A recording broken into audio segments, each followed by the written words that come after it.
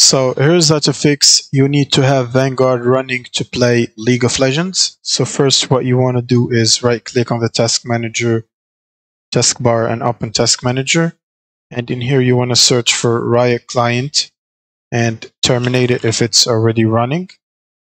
Also anything related to Riot such as League of Legends, if you have it running. Also Vanguard, you want to search for Vanguard and end task if you see it running in here. Next you want to close the task manager.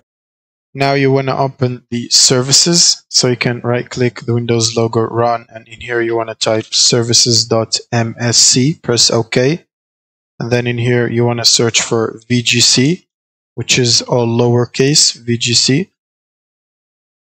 And if you see it, you want to double click on the VGC and make sure the startup type is set to automatic. And if the service status says it's stopped, you want to click on the start button in here and wait for it to start. Now you can simply press apply and OK. Now you can minimize this. Now if you don't see it, that's OK. If you don't see it in that list, that means Vanguard is uninstalled. You can also try to uninstall it by right clicking Windows logo and then go to installed apps. In here you want to search for Riot Vanguard. If you see a black logo of Vanguard, says Riot Vanguard, click on the three dots next to it like this and click on uninstall. Now you can simply close this. And now you want to double click on the Riot client again to open it. Now once the Riot client is open, you want to click on League of Legends. And if you see an update button or download button, you should press on it and it should start downloading the updates. Otherwise, you can click on your account logo in here. Go to settings, and then select League of Legends, and then click on the repair button in here and wait for it to repair the game and Vanguard, and it should potentially prompt you to uninstall it again. Now once Vanguard is installed, it will prompt you to reboot your system so Vanguard can restart again. Now once everything is installed, you can minimize or close the Riot client.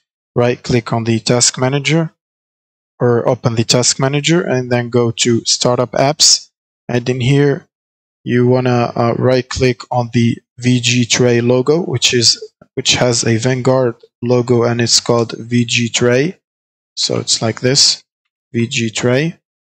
And now if the status next to it says it's disabled, you want to right click and enable, click on enable.